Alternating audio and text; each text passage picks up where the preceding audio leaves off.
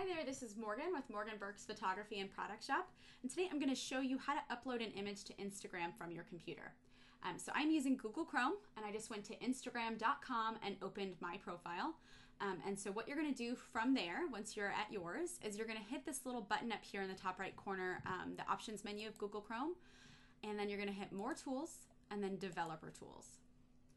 And once this pops up, there's you'll see the word Elements up here right near the center of your screen. Right next to that, there's a button that says Toggle Device Toolbar. It's like a rectangle with a little phone in the bottom corner. You can click that and it will change your view to a phone view. And then over here on the top left of your screen, you can change the actual phone display. So I'm just going to keep mine set at iPhone 6, 7, 8, but feel free to change that if you want to. And so then once you've chosen your phone view, all you're going to do is hit refresh.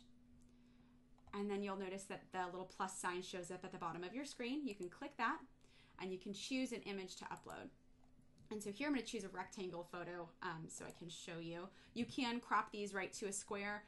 Instagram will actually do that for you. But if you do want to maintain the rectangular aspect of your image, you can hit this little button right here in the bottom left-hand corner, and it'll pull the rectangular photo up into the view for you. And then what you can do is just hit next. You can add your caption if you want, your hashtags, your location, and then all you have to do is hit share.